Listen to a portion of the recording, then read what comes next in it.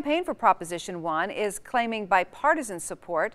Today in downtown Boise, Idaho Governor Butch Otter, a Republican, and Boise Mayor Dave Beater, a Democrat, appeared with other elected officials at a news conference hosted by the Campaign to Save Idaho Horse Racing.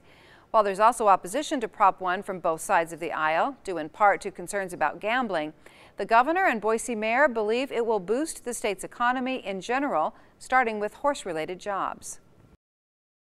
On a personal level, it's been painful for me to see such an iconic bedrock industry fall into decline. Fewer race days, vacant tracks are bad for all of us. It's not just a rural issue or an agricultural issue. It goes across our whole state. That's why I'm happy to be here today.